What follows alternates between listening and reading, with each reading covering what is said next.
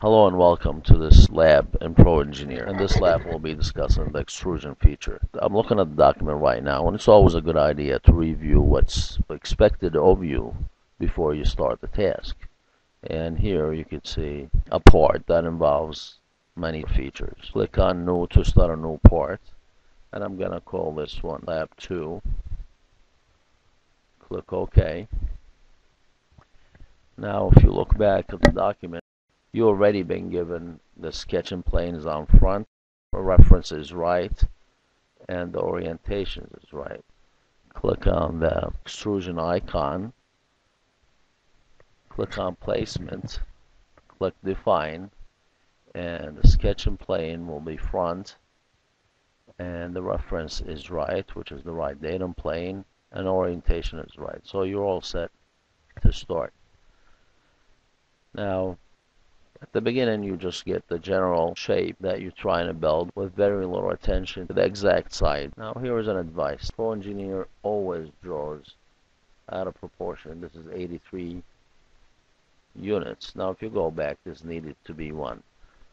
My advice to you is the very first line you draw, if you adjust it to the size you need, everything else pretty much comes into scale.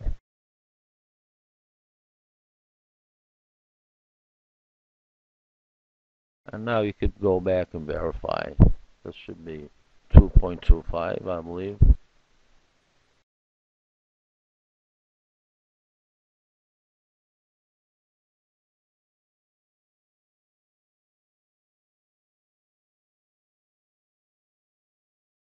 Accept.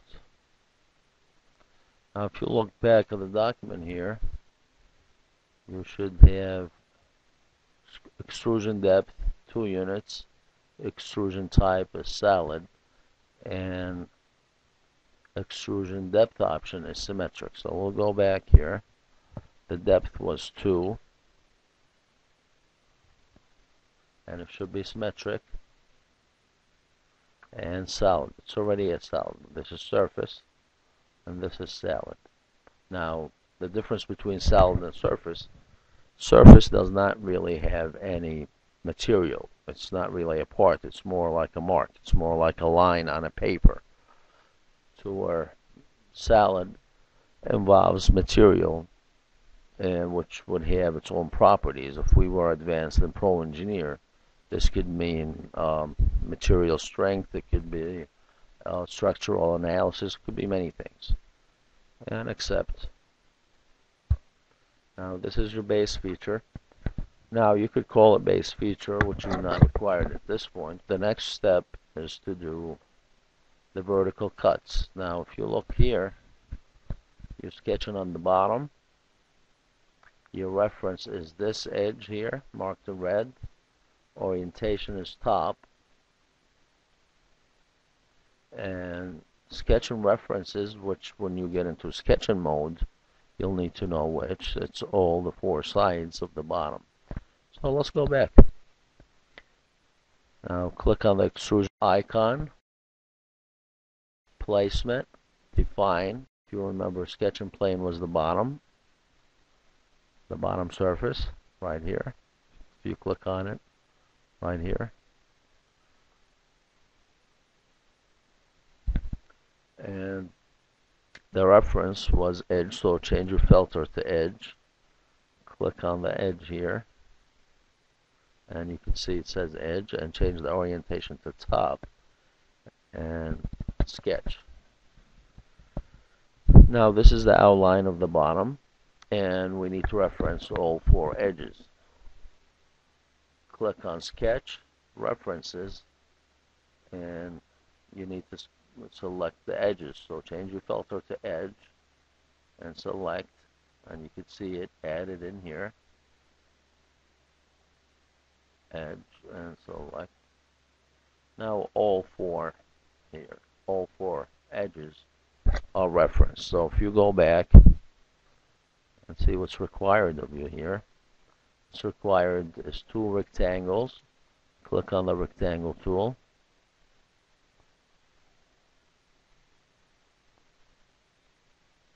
There's one.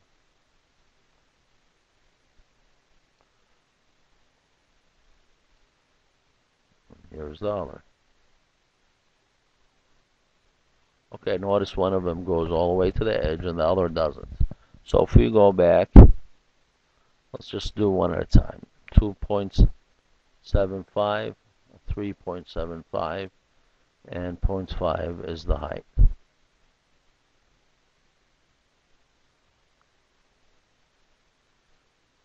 I'll click into the dimension 0.5, add a dimension from the edge to this line, and this was to be 2.75, and then another dimension from this line to the other side of the rectangle, and that was to be 3. So 2.75 here, 2.75, 3.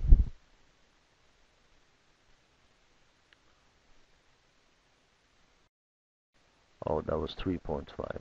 No wonder it looked a little bit weird. 3.5. Okay. Now for the other cut,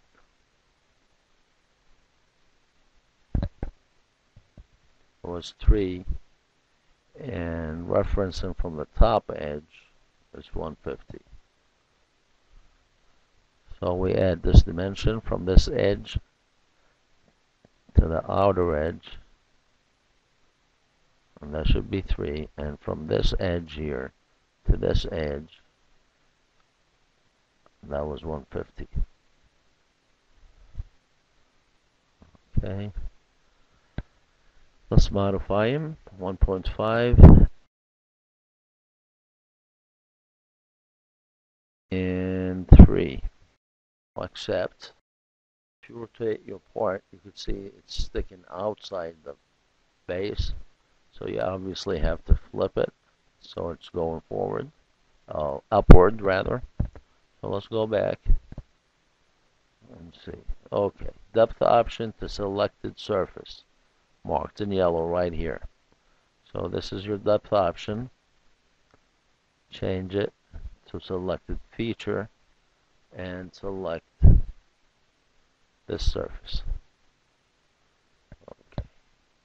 And you want this to be a cut, so you want to click on the cut icon, preview. Of course, it's easier to preview it in shade, and that's pretty much how we would need it to look like, and accept. The horizontal cut. Now, if you notice, the horizontal cut is placed on the surface we just created in the previous cut, and it should extend all the way to the yellow surface. We do need to reference the bottom edge on the 2 vertical edges. So let's get started. So click on the extrusion icon, placement, define. For sketching surface, we'll select this surface, and for the reference, we'll select this edge, change the orientation to top. Now I find it easier to draw an unshaded part, but that's just me. Okay, we need to reference, like I said, we need to reference this edge, and the bottom edge. Click on sketch, reference, and select this edge,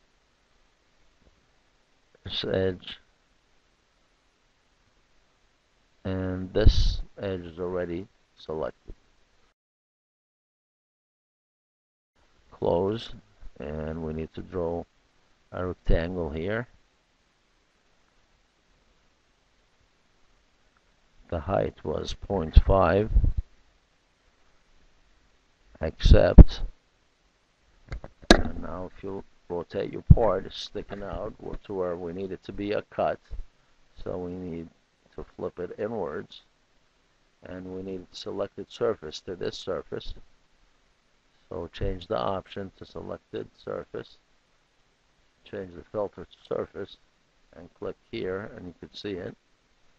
And since it's a cut, you need to click on cut and accept. Now if you look at the part, it reflects that new cut.